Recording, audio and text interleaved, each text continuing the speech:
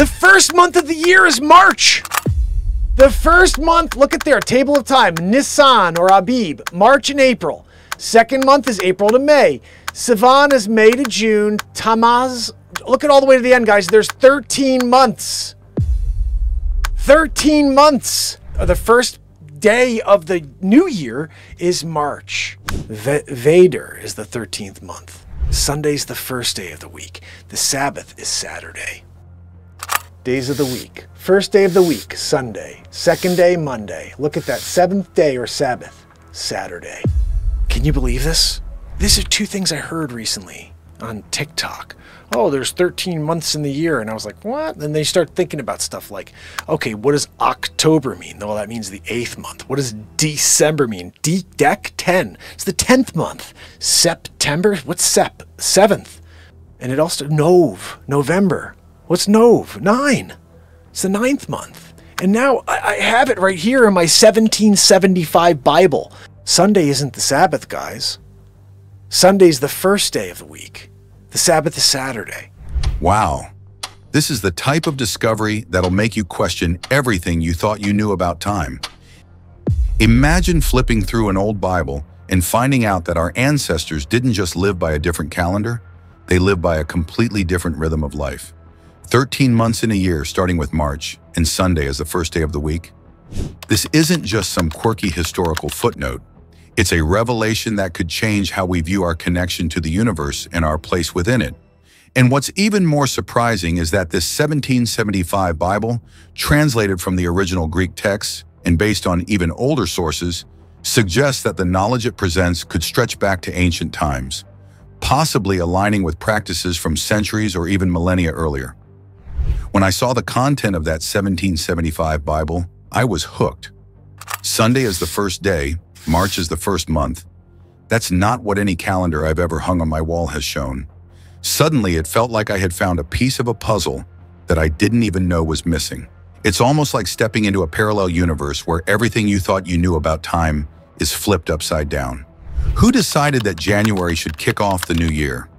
Why does the week start with Monday when ancient wisdom clearly placed Sunday at the helm? This 1775 Bible shows us that our current understanding of the calendar might not just be a little off. It could be completely disconnected from the rhythms that once guided our ancestors. The Julian calendar, established by Julius Caesar in 45 BCE, was one of the first major shifts away from the lunar calendar, systems that had been used for centuries. Designed to align with the solar year, the Julian calendar originally started with March, which makes sense given its alignment with the natural and agricultural cycles. However, this system was adjusted yet again in 1582 under Pope Gregory XIII, leading to the adoption of the Gregorian calendar that we use today. But this change wasn't just about improving the calendar's accuracy. It was driven by the Church's desire to standardize Easter celebrations rather than to stay true to ancient celestial alignments. Different cultures, however, had their own systems that might make our current calendar look a little strange by comparison. The ancient Egyptians, for example, used a calendar of 12 months, each with 30 days, plus an extra 5 days at the end of the year that were outside the calendar, considered sacred days. Their calendar was more aligned with the heliacal rising of the star Sirius, which marked the flooding of the Nile, a critical event for agriculture. Similarly, the Maya civilization used multiple calendars, including the Solcan and Hab, which synchronized every 52 years in what they called the calendar round. Time for these cultures wasn't just a series of numbers. It was an intricate dance with the cosmos. Think about it, a 13-month calendar that starts with March, perfectly aligning with the spring equinox, a time when life is renewed and nature reawakens. Imagine if our year actually began when the world itself begins anew. What if our days flowed in harmony with celestial bodies and cosmic rhythms, instead of the industrial grind of modern timekeeping? This isn't just about historical curiosity. It's about uncovering a way of life that might be more in tune with the natural world. Let's dive deeper into this astonishing revelation. The 13-month calendar isn't just a quirky relic from the past. It's a reflection of how ancient societies stayed in sync with the lunar cycles. Each month corresponded to a full lunar cycle, resulting in a year that was naturally aligned with the moon's phases, not the forced fit of our 12-month system.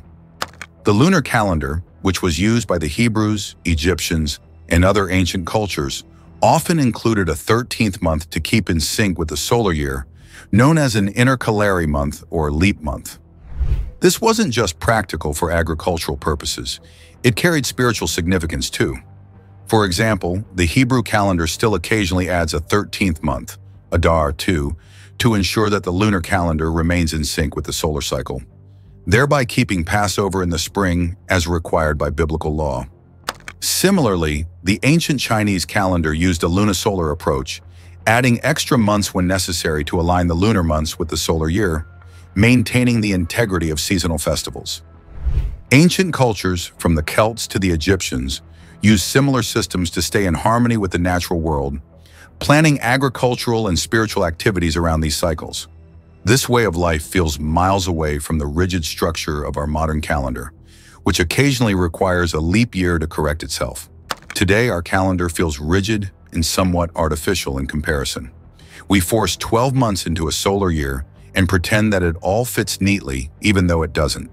We add an extra day every 4 years, and every now and then, scientists remind us that we have to tweak the length of a second to keep things from spiraling out of sync. What if this ancient 13-month calendar is actually the answer to all these inconsistencies? So why did we ever switch away from this seemingly perfect system? The shift from the ancient 13-month calendar to our current system was not just a gradual evolution, it was driven by deliberate decisions by powerful figures. One of the most significant changes came from Emperor Constantine, who not only shifted the beginning of the year, but also moved the day of worship from Saturday, the Sabbath, to Sunday. One of the things Constantine did was because he wanted the pagans to worship God, Jehovah, was he moved the day of worship to the day of the sun, which is why we now worship on Sunday. Because Sunday became a pagan day. This was a move designed to consolidate power, align Christian practices with the sun worship that was widespread at the time, and further cement the Roman Empire's influence. Constantine's reforms were part of a broader strategy to unify the empire under a single Christian doctrine, which included aligning major Christian holidays with existing pagan festivals to ease the transition for converts. By making Sunday, the day of the sun, a day of worship, Constantine effectively merged Christian and pagan traditions, which helped unify his empire, but also meant altering ancient timekeeping practices. This wasn't just about making the calendar easier to use or more accurate, it was about control. The way we measure time affects how we live our lives, how we worship, and even how we perceive the world. Constantine's reforms weren't just about practicality. They were about aligning timekeeping with the political and religious priorities of the empire. And in doing so, we may have lost touch with a more natural, harmonious way of living. Another thing Constantine did was move the day of Jesus' birth to December, because Tammuz died on December 23rd. And it was believed, because Nimrod, his father, was a hunter, it was believed that Nimrod would be reborn in his son Tammuz. And his son Tammuz's birthday was December 25th. And what you would do on Tammuz's birthday was you would set up a tree. Deuteronomy 16:21. You shall not plant for yourself any tree as a wooden image near the altar which you build for yourself to the Lord your God. It was believed that in order for Tammuz to rise again as his son Nimrod, you'd have to go to the tree, you'd have to cut down a tree from the forest, and you'd have to put balls on it. And the balls were symbolic of testicles. The tree was symbolic of a phallus. Jeremiah chapter 10. Look what it says. Hear the word which the Lord speaks to you, O house of Israel. Thus saith the Lord. Do not learn the way of the Gentiles. Do not be dismayed at the signs of the heaven, for the Gentiles are dismayed at them. For the customs of the people are futile. For one cuts a tree from the forest, the work of the hands of the workman with an axe. They decorate it with silver and gold. They fasten it with nails and hammers so that it will not topple. Here's where things get even more intriguing.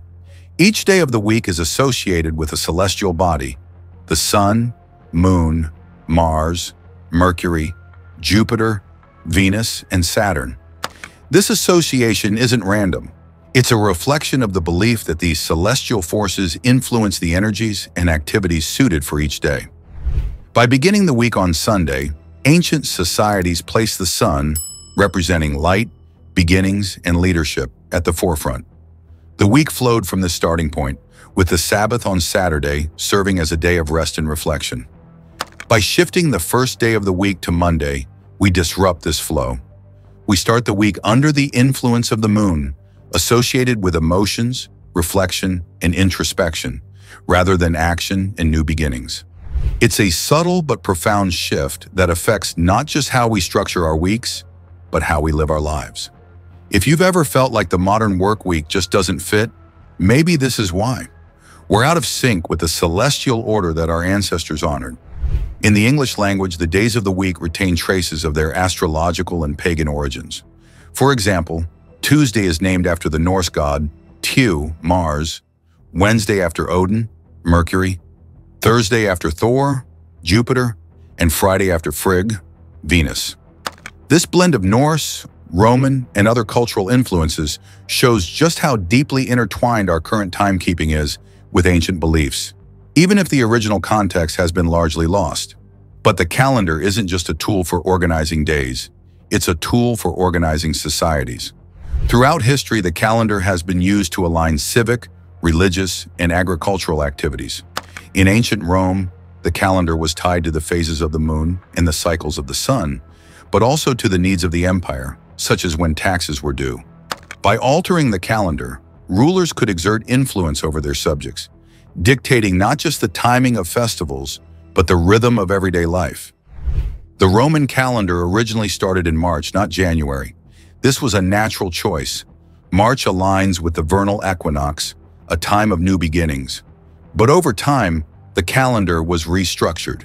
January and February were added to the start of the year, pushing the new year back into the coldest, darkest days of winter. Why? Part of it was political. Aligning the calendar with the solar year made it easier to manage the empire. But it also disconnected the calendar from the natural cycles that had guided humanity for millennia. Moreover, the transition to the Gregorian calendar was met with resistance in various regions.